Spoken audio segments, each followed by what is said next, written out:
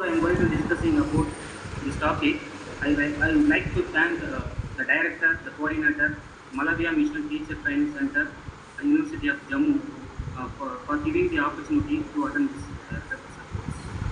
So this is my outline of the talk. So as usual, introduction about nanoscience and supercapacitor, then synthesis process of various metal derivates, and research and discussion, which consists of structural, optical, morphological, and electrochemical performance, and conclusion and future. So this is my plan of the talk. So we know nanotechnology. So nanotechnology and nanomaterials. So practically we know a lot of words which regarding the nanotechnology and nanomaterials. The first four letters NaNO is derived from Greek word. It means very small. So nano means very tiny, which is very small when compared to macro and micro. So nano means 1 billionth of meter. So nano also called 10 power minus 9 meter. For the exact definition, so nanotechnology is the art and science of manipulating matter at the nanoscale to create a new and unique materials and products. We know 1 meter is tennis ball, what a tennis ball is to the earth. So this is the comparison picture between the earth and the tennis ball. So we know earth is very big, but the tennis ball is very small. So when compared to earth, the tennis ball is very size of the tennis ball is very low. So that is the nano and macro. So this is the dimension. So based on the dimension, the nanomaterials are classified in four types. So first one is zero dimensional. There is no dimension. There is no growth direction. So for example, nanoparticles and fluorescence are examples for zero dimensional. Next one is one dimensional nanomaterials. Nano rods, nano wires, nano tubes.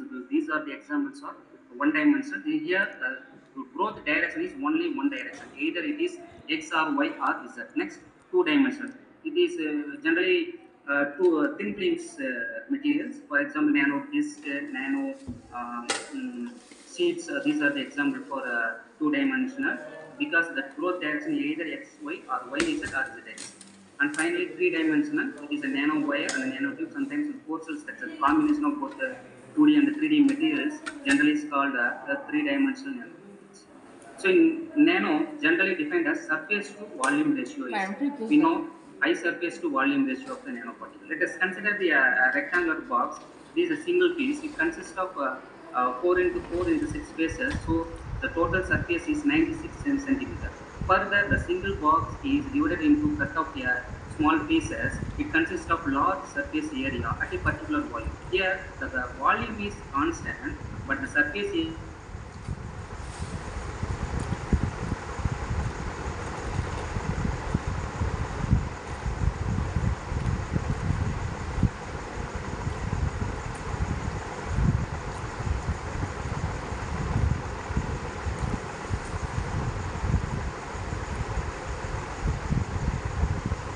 means lost. Kidding.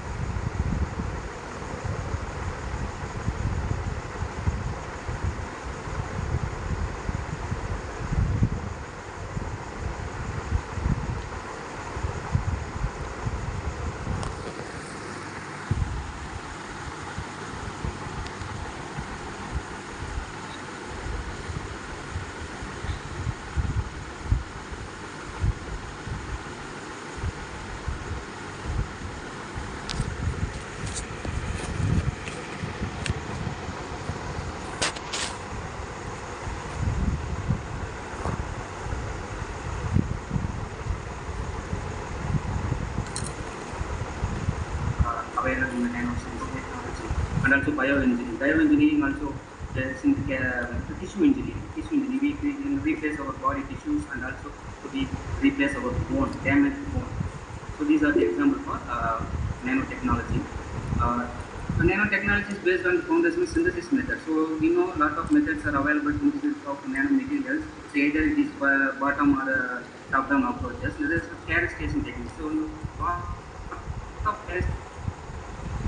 things are the material. For example, it's the UV, PL, FTL, SEM, TEM, other characterization techniques. And also applications, we already discussed in the applications in previous slide. And also methods of synthesis. So how to use the precursor solution, how to use the post material, so how to vary the temperature, either it is a room temperature or low temperature or high temperature, and also elemental composition is a very very important to synthesis of variety of binary or ternary nanocomposite using this nanomaterial. And also two major category of synthesis of nanomaterials. One is chemical methods, another one is physical methods. So in chemical method, lot of methods are available. For example, isothermal is a well-known procedure.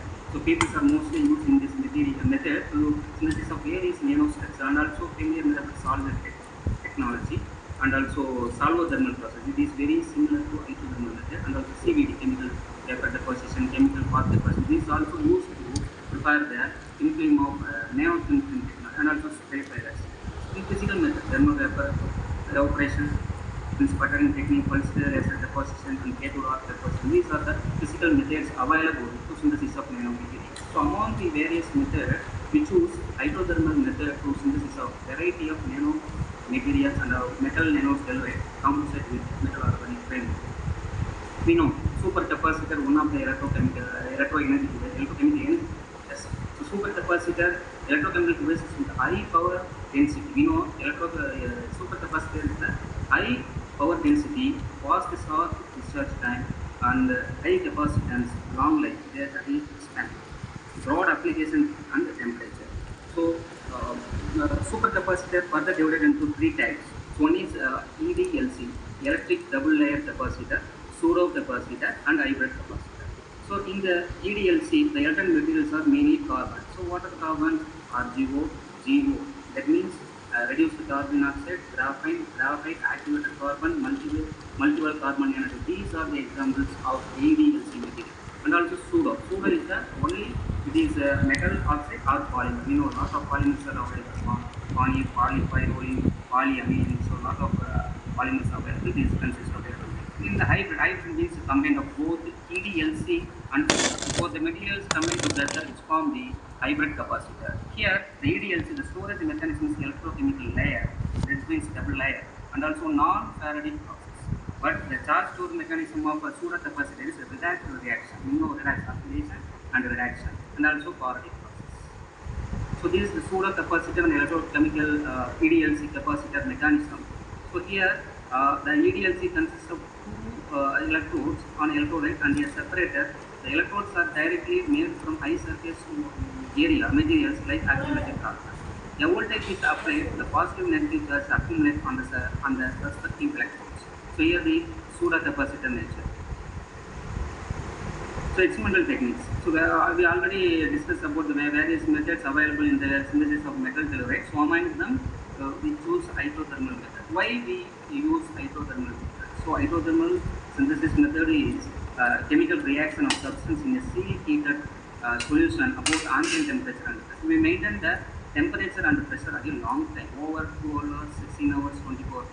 So to overexpose for a long time, we have to collect desired morphology of the nanostructures. So powders are formed directly from the solution. So after drying the solution is converted to powder form. It is possible to control particle size, morphology, and porous nature. So these are the important parameters, for example, to induce the electrochemical reaction. So the resulting powders are highly reactive, which are under low temperatures.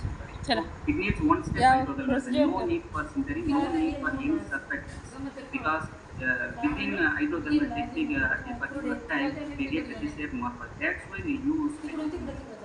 So this is the experimental procedure of ZIF67. This is one of the group of metal organic from the MOI. So here 3 millimole of cobalt nitrate and 12 millimole of methylamine iodide dissolved in 35 ml, and clean the nickel foam was used as a substrate, and 12 hours at a room temperature was maintained and washed and dried. Finally we get ZIF67 and also formation of composite material. So here nickel precursor, it consists of nickel nitrate and sodium telluride combined with appropriate amount of nickel telluride. After complete reaction, the solution was transferred into hydrothermal and the temperature was maintained 160 degrees Celsius 12 hours for the hydrothermal reaction. After completed reaction, the foam was removed and washed, and finally ultrasonic and then dried at a 60 degrees Celsius at a particular time to get the desired morphology. Here we get nano disk morphology of nickel telluride sample. So we know very well XRD is an important technique to determine the structural parameter. So here we have to take both pure and composite samples. So XRD results confirm that the nickel telluride as a hexagonal crystalline structure. All the saw and following Miller intercepts are good agreement with the basic previous data. So let us consider the composite sample. Here the three types of Miller orientation such as 18 degree, 22 degree and 26 degree which belongs to 222 and 114 and 134 plane of zip 67 count. Because the results confirmed that the presence of both the ZIF 67 and nickel telluride sample consists of formation to formation of concept within this material. And also morphological information. We have taken a feature and it has to confirm the morphology. So here the crystal nickel foam has a smooth surface. After coated with the nickel telluride, the morphology of the nickel telluride was